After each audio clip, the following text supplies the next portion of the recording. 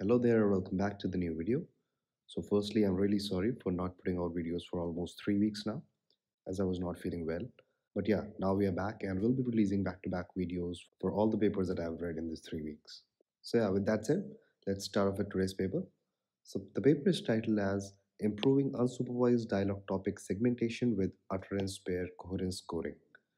This is from researchers from University of British Columbia. So at very high level, the paper introduces a problem that looks something like this, where you have a dialogue text.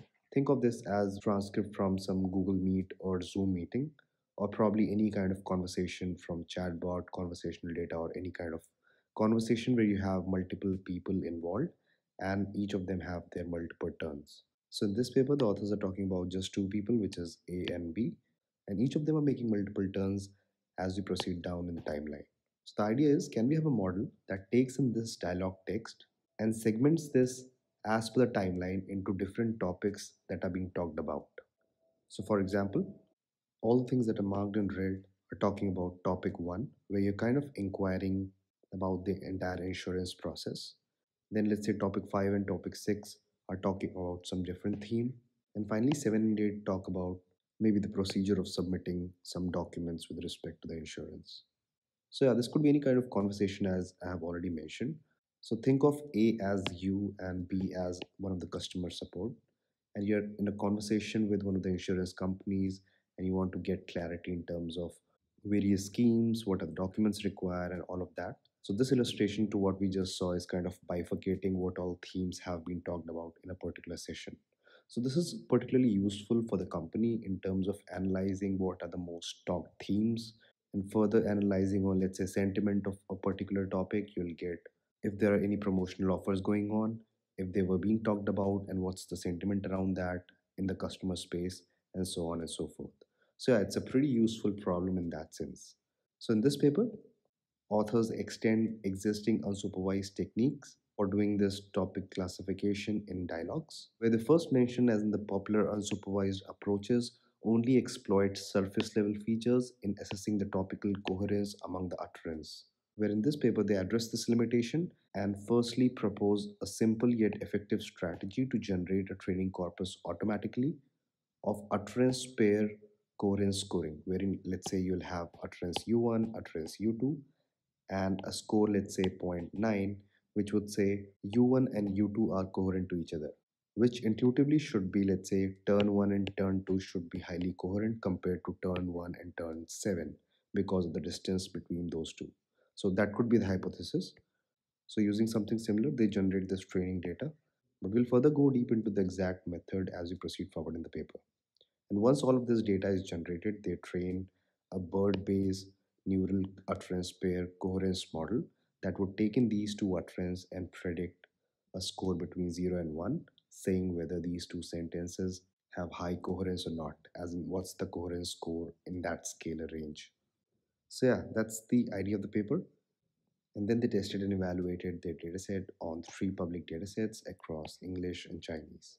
So yeah, with that quick introduction, let's delve into the paper and see the data preparation method.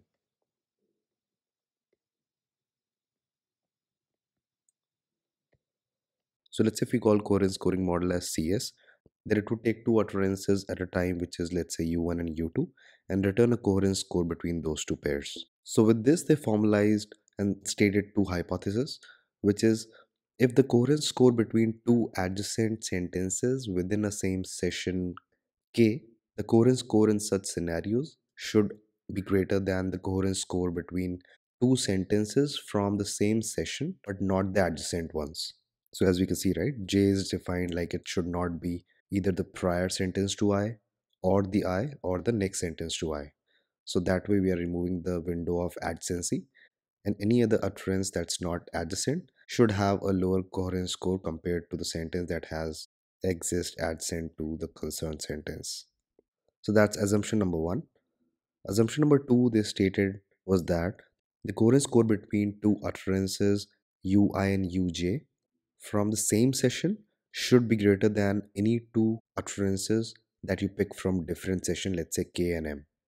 So this way, if you see, right, if we traverse in the zigzag fashion, this is the first preference that we are giving, which has the highest score. This is the second. This or this essentially means the same thing. So this is the second one that should come in that decreasing order.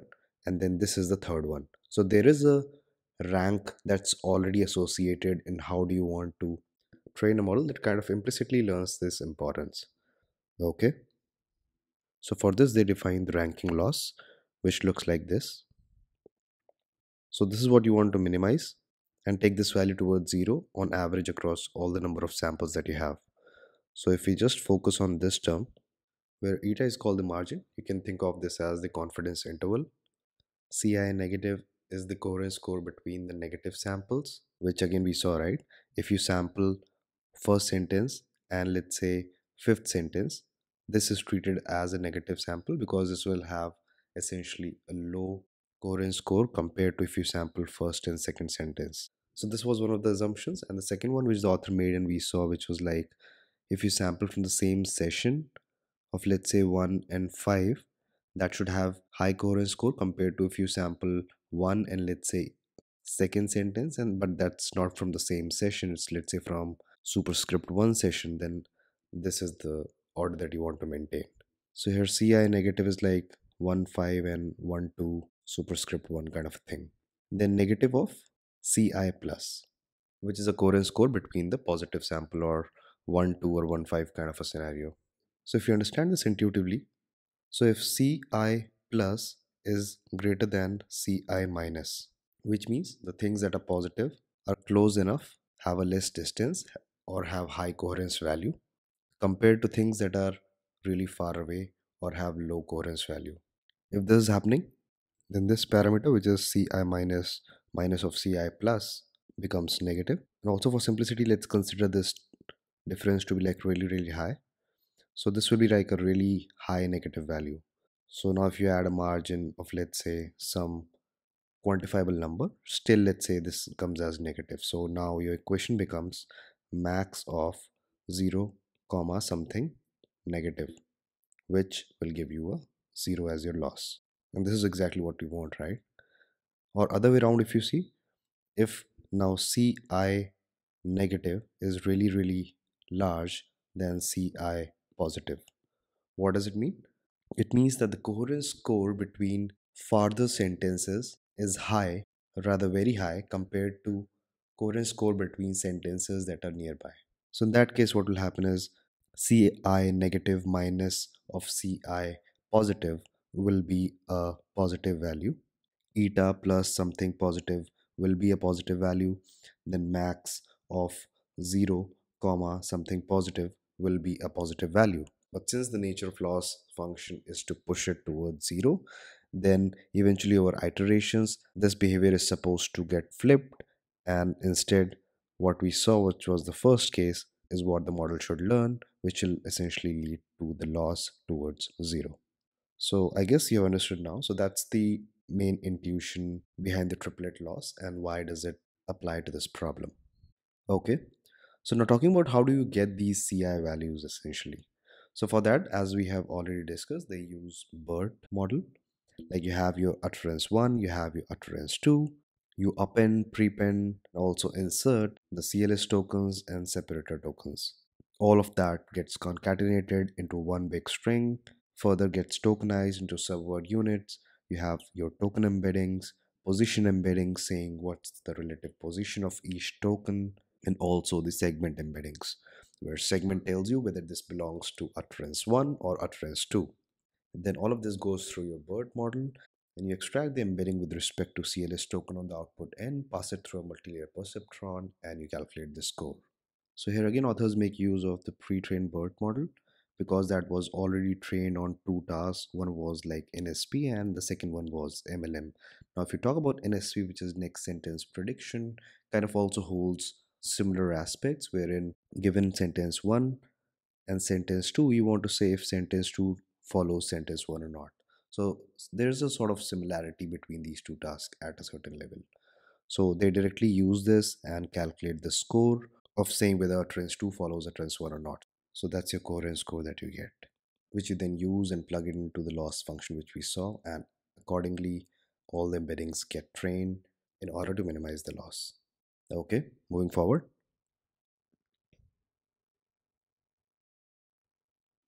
So talking about the entire end-to-end flow, you start off by all the utterances, let's say U1 to UK, that are there in your dialog session.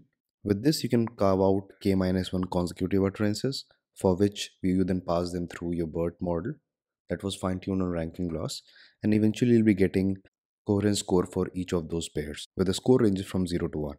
So the authors don't directly use this to derive topic segmentation boundaries. Rather, they convert this into what they call as depth score, which is a one-to-one mapping. So C1 goes to DP1, C2 goes to DP2, and let's say CK-1 goes to DPK-1. And the way you would derive DPI is based on this formula. So if we analyze this and see the intuition behind this, so if you see, right, in isolation, a coherence value of let's say zero point 0.3 wouldn't make sense because you don't know for your dataset if zero point 0.3 is the highest that you can get to.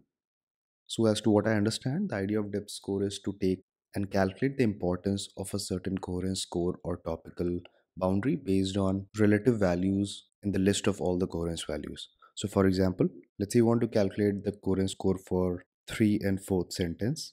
So what you do is you take the coherence value that occurs maximum, let's say between 1 2 and 2 3.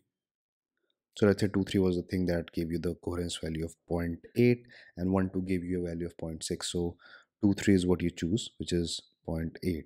And then what is the maximum coherence value that you get on the right side of 3 comma 4? Let's say 5 comma 6 was something that gave you a coherence value of zero point 0.9. So now the depth score value for this 3 comma 4 is nothing but the coherence value that you have for this. Let's say if it's 0 point 0.3, then you subtract this value with the coherence value of the maximum of the left and also the maximum of the right, and you take the average of that difference. So this gives you 0 0.5 plus 0 0.6 divided by 2, which is 1.1 by 2, which is 5.5. So now you can imagine, right? The higher the depth score, the more chances of you saying this is the topical boundary. And for that to happen, the lower the coherence score, the more the difference, the more the average, and eventually you saying the more chances of it being a topical boundary. So yeah, that's the logic. So this formulation would derive graphs that look something like this, wherein wherever you see the peak of depth score, that should be a topical boundary. So now again, they do a threshold based signaling to say if it's actually a topical boundary or not, for which they again rely on mean minus standard deviation kind of formulations. So if the score is less than mean minus standard deviation by 2, you say essentially it's a topical boundary. So if you consider a Gaussian curve, then this is your sigma, this is your 2 sigma of negative, and these are for positive. So any value that lies in this region is essentially considered as an outlier, and in turn a topical boundary. So yeah, that is the entire idea of the paper. And yeah, this is the visual representation of what we just saw. You have all your utterances, you use the same BERT model, you derive these depth score for each of these pairs. And as we can see, you have 0 0.1, then 0 0.8, then 0.2, then 0.75, then 0.25. So something of that sort is the graph that's derived. And again, based on the mu value and the standard deviation by 2, what this is the point that came out to be saying this is a topical boundary. Cool. So if you like this paper and the explanation that I did, make sure to hit the like button and subscribe to the channel. Also share it across with the friends to whosoever is interested in such content. I'll meet you in the next one. Bye bye and take care.